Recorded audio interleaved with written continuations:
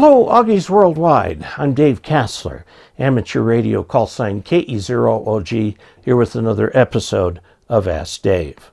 Today we're going to look at a question by Buddy Nesmith, W4NES. An interesting question. He likes old radios.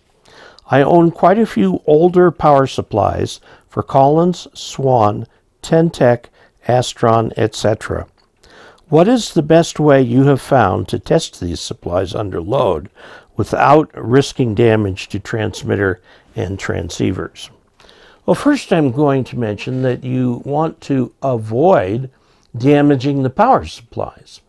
These older power supplies have filter capacitors in them that are notorious for changing value with age.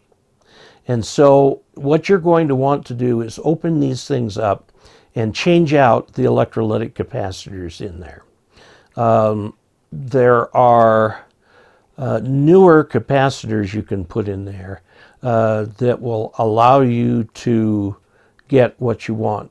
There is a magazine called Electric Radio at ERMag, that's ERMAG.com, ERMag. You ought to look into subscribing to that magazine because it's got a wealth of resources for these older things and rebuilding them. Now here is the danger of not replacing those capacitors.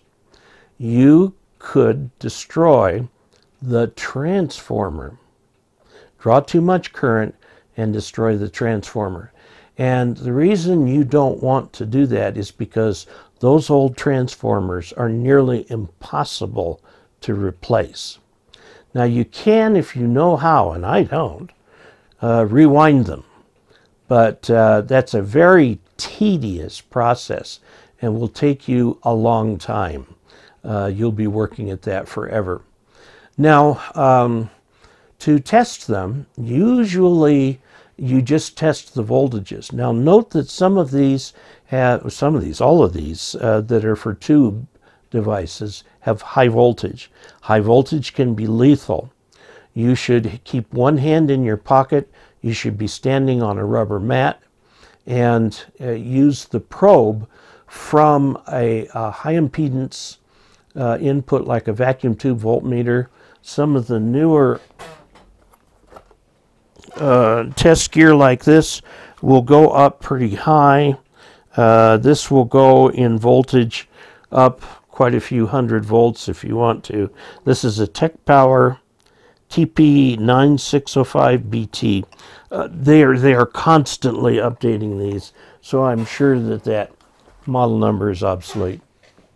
Now, one of the things about these power supplies is that they tend to be what I call soft.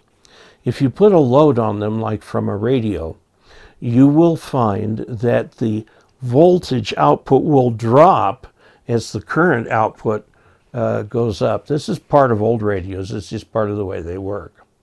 Now, if you have recapped both the power supply and the radio itself also has capacitors and resistors that change value with time.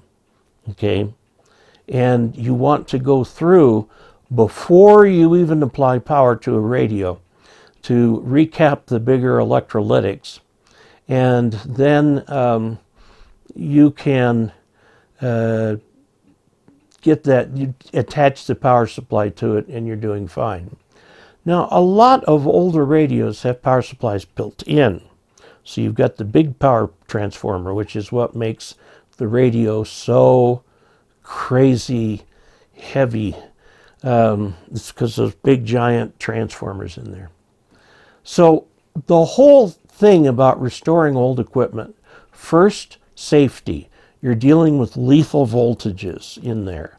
I would recommend that you not do it alone. Have a safety observer whose sole function is to call 911 if you have a problem. Also to be able to unplug the power supply without touching anything. Do not let your safety observer pull you away from the wire, because if you do that, he can get the same shock. So be careful. with these old things. There's a reason that everybody uses transistor gear today, and it has to do with these high lethal voltages. Now, if you are working with amplifiers, a number of tube amplifiers are still sold. Transistors are very slowly overtaking these, but transistor amplifiers are still quite a bit more expensive than the tube type. Usually these tube type amplifiers these days have built into them a power supply.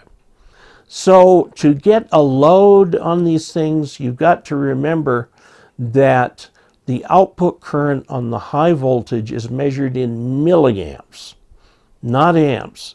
Unless, now if you're going to do a 1,000 watt amplifier, you're going to see 2,000 watts of plate voltage go into those. See how you really need to be careful with them. And if you check out that ER Mag, you can find some very interesting articles about handling these old power supplies. Now, I've never seen a Astron that is more than just 12 volts. But if you've got a real old one that would work, the same things apply. So I suggest caution. I suggest a good voltmeter that will go up to that voltage that you are testing there. And that's usually how these things are tested. Be very careful with the capacitors, the electrolytic capacitors in the filtering circuit. If those go bad, they'll smoke or even explode on you when you apply power. There is a way to bring them up slowly to help them reform into the proper capacitance. But I'll let you look up things like that on the internet. For most people, they have rigs that run at 12 volts. Even my amplifier runs at 12 volts, although at 75 amps. That's a very, very big power supply here. It's a 75 amp power supply that is matched to this right here. So there you have it. If you would like to help support this channel financially, you may do so by going to dcasler.com/support. And until we next meet, 73.